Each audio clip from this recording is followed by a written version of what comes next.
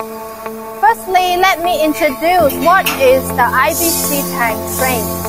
We need to lock the edges of the tubes to lock it. And after locking, we need to do the hole punching at the bottom so it can be fixed on the base frame, the pallet frame.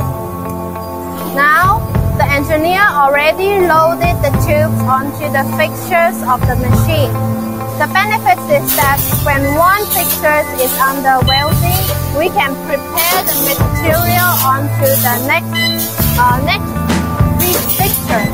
So after welding, the mechanical arm will pick up the mesh, and the rotary station will transfer the mesh to the bending station. What about its efficiency? How much time will it cost to produce one frame?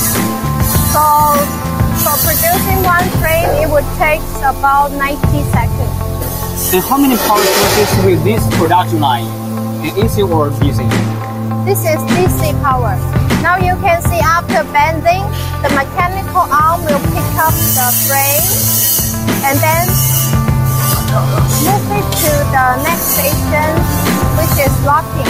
Welding electrodes, I remember later we have some activities about the electrode. Yes. You can see the locking is finished. And our rejection rate of the locking machine will be very low. You see, this is the punching process. It will punch the bottom part and make holes, so it can be locked onto the base frame.